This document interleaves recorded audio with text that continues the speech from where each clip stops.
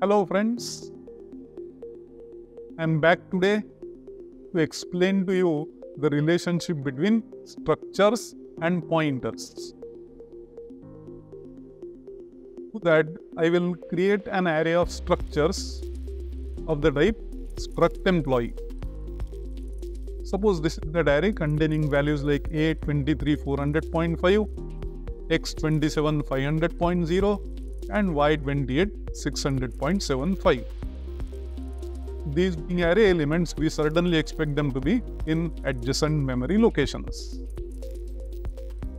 Now, if I do P equal to E being an array, if I mention its name, I am bound to get its base address.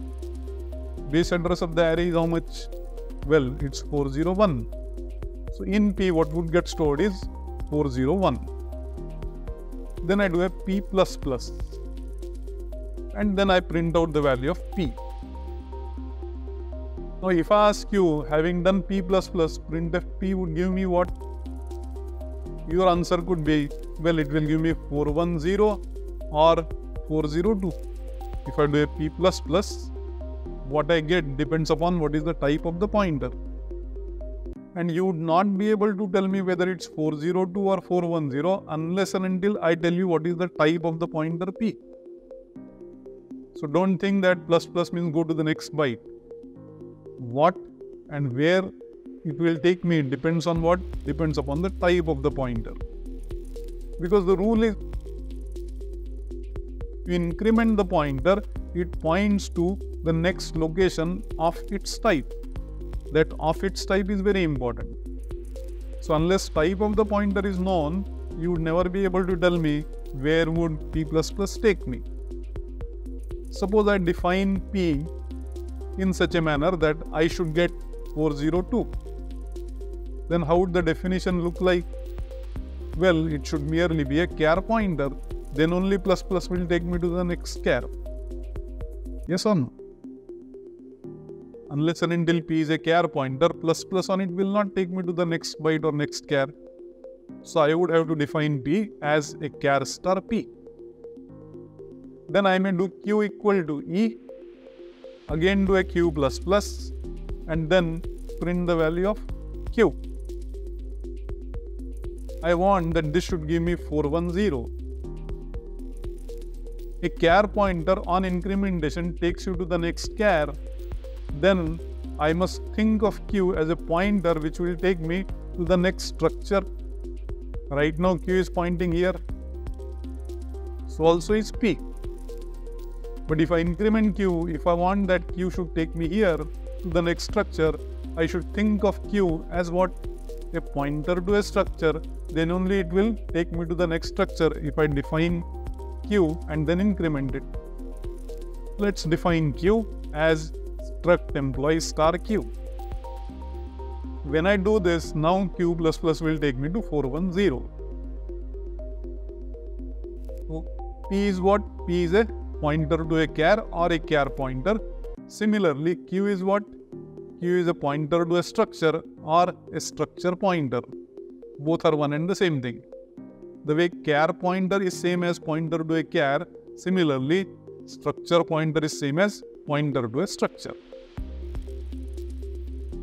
I do R equal to E and R++. Let's define R to be struct employee star R bracket 3. The moment I define it this way, R becomes what? R becomes a pointer to an array of structures.